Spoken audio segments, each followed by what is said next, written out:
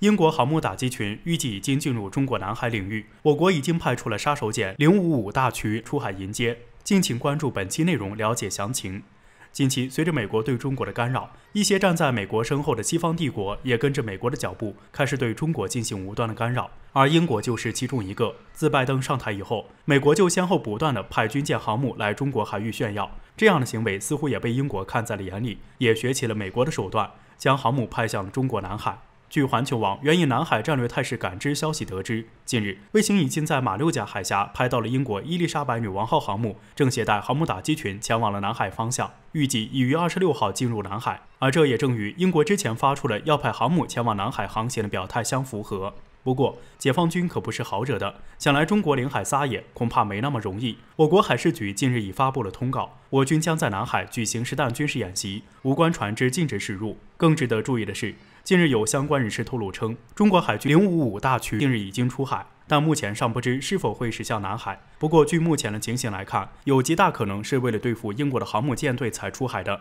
因为时间点刚好吻合。有相关分析人士认为，英国这次派航母打击群出军南海，其实一方面是为了炫耀英国海军的实力，让自己在国际上有一定的威信，还有一方面就是受到了美国的挑拨。作为美国忠实的小弟，英国向来都是与美国站在了一道，只要美国有针对中国的行为，英国必定会跟排。前两天，美国媒体就怂恿英国航母舰队应该进入中国南海岛礁12海里处，还称英国这样做可以为其他国家做好榜样，跟随到航行南海的队伍当中。不过，中国海域可不是你们随随便便就能进出的。或许在你们的地界，你们还认为自己是日不落帝国，耀武扬威，但是到了我们的地界，你们就必须老老实实的趴着。此次解放军出海的杀手锏055大驱很可能就是为你们准备的。如果想试试炮弹的威力，那你就听从美国的鬼话，进入12海里处，看看我们的军队敢不敢开火。对此，我国国防大学战略研究所教授戴旭大校也发表了看法。他认为，如果这些外国的军舰想要越界，那我们就必须开火，应该学习一下俄罗斯的处理方式，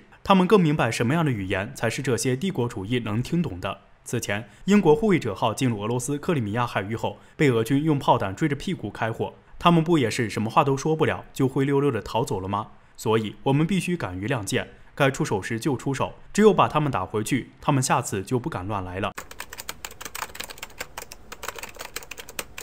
印军再次增军中印边境，准备开启新轮的挑衅。与此同时，解放军又做了什么应对？敬请关注本节目，了解详情。近日，据印媒报道称，印度军方为了对付中国军队，已经抽调了约1.5万名来自反恐部队的士兵，奔赴中印边境地区。报道表示，在早些时候，印度方面已经在中印边境部署了5万多名军人。报道提到，此次在中印边境增兵的举动，让印度军队维持了在北部边境地区行动的预备队规模。回顾过去历史，我们可以看到，印度并不是一个擅长解决问题的国家，他们有着和美国一样的坏毛病。遇见事情不是先反省自己，想想自己哪里做的不到位，而是想方设法的把矛盾转嫁到别人头上。疫情来临，印度政府并没有认真的去应对，反而是一拖再拖，就是赖。可能印度政府觉得喝恒河水、喝牛尿是万能的，也可能是出于能多骗一会儿是一会儿的想法。总而言之，在印度疫情已经开始究其进化，都搞出了什么德尔塔变种了。印度政府为了掩盖其无能和失职，选择利用印度国内的激进的民族主义情绪，在中印边境屡屡挑衅，不断增兵。面对印军这种铤而走险、不断玩火的行径，中国这边有什么反应呢？相较于印度干什么事都要咋咋呼呼一通乱喊，中国这里显然就克制得多。放话警告印度当然重要，但更重要的是实际行动。央视的军事栏目中就放出了我国解放军在高原练兵备战的画面。必须得强调的是，在武器装备上，我们解放军除了装备了新型122毫米车载榴弹炮，还装备了此前未曾曝光过的新型模块化火箭炮。这款新型火箭炮和之前的11式火箭炮不同的是，新型火箭炮采用的是和新型122毫米车载榴弹炮相同款式规格的底盘，这就意味着新型火箭炮不需要再换不同的车才能发射了，完全可以和榴弹炮共用一辆车发射。作战效率比之前要快了不少，而且因为采用的是和新型车载榴弹炮一样的底盘，所以在适应山地和高原等复杂地形上有着11式没有的优势，而且还有诸如抗电磁干扰等功能。大家都知道我国的火箭炮比印度的强，而在高原地形下，火箭炮有着其他武器没有的优势。据媒体报道，我国有一款厢式火箭炮，最远可有500公里的射程，而印度首都新德里距离中印边境最近的直线距离不到400公里，这种威慑力我想不必多说。另外，我们还配备了目前最先进的第3代军用猛式突击车，再加上车载榴弹炮和新型模块化火箭炮，这些都是在表明解放军有意在加强中印边境的兵力部署。部署火箭炮也是在告诉印度不要踩过线，不然中国的火箭炮可不是好打发的。在这种火力威胁下，最让印度试图铤而走险的幻想变得无比可笑。不得不说，中国这种不多逼逼就是直接部署武器的作风真是棒。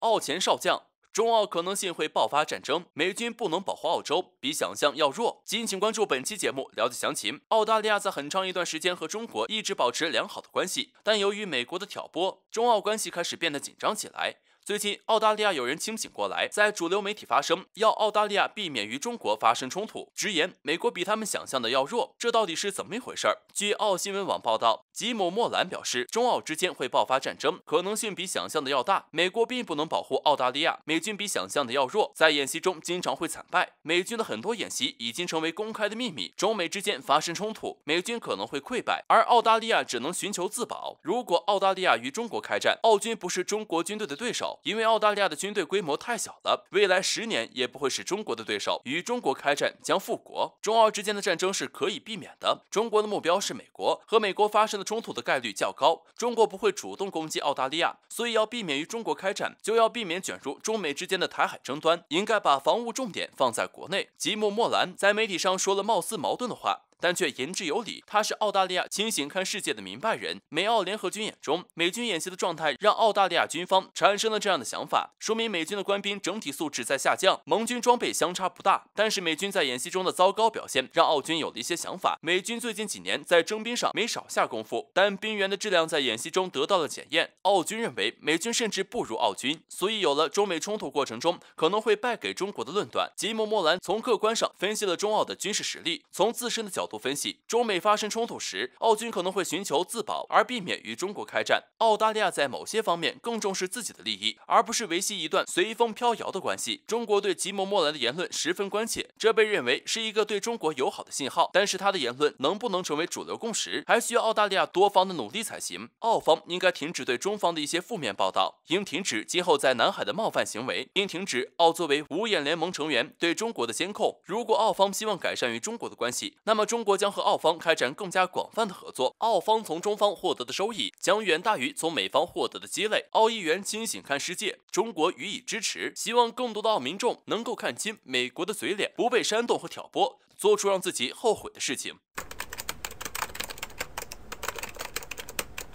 想要攻台制胜，解放军需出动200万军队。美智库再度拱火憋大招，话音刚落，岛内一片嘲讽，完全不吃这套。敬请关注本节目，了解详情。近日，美国智库2049项目研究所的军事专家易思安发表了一篇研究报告。根据他在报告中的论述，如果解放军攻台想要取得制胜的机会，作战规模将超乎想象，可能要出动200万军队，甚至还可能包括搭载数十万海军的上千艘军舰。这将是一场超乎人类理解的大规模战争。易思安表示，解放军为了保证能有足够的兵力执行登陆作战，击败50万蓄势迎战的台军，必须要做好冒险的准备。如今，随着事态的发展，台海地区的局势越发紧张，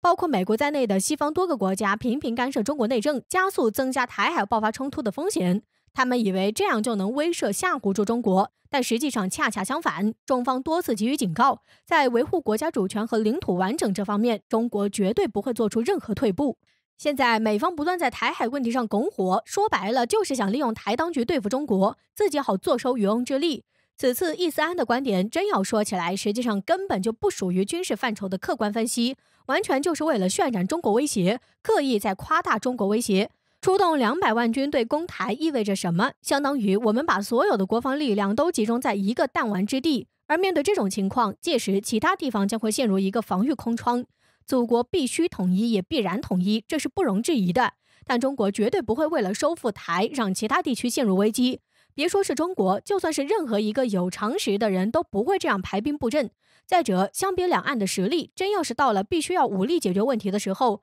其实解放军根本不需要动用多少兵力，也用不了多长时间。当然，这是在美日等域外势力不干预的前提下。可如果域外势力非要掺和进来，解放军也绝对不会手软。只是再怎么样都不可能出现出动200万解放军这么大规模的攻台行动。易思安是高估了台军的抵抗意志，还是低估了解放军的强大实力？稍微懂一点的都能看出，这就是一场不对称的局部战争。易思安如此夸大，给台当局敲响丧钟，渲染美国所谓的中国威胁论的意图非常明显，想通过臆测解放军为台当局制造紧张感和危机感。岛内可不傻，易思安言论在岛内传开后，就引来网友一片嘲讽，胡言乱语，天方夜谭，连小学生都知道这不可能。台军只有10几万，大陆哪需要动那么多军队？美国专家是哪个专家？懂军事？200万军队是要去打美国吗？想憋大招制造紧张感，岛内完全不吃易思安这一套。但面对易思安的言论，传言岛内网友开始敲响了丧钟，非常担忧解放军被惹怒后直接开打。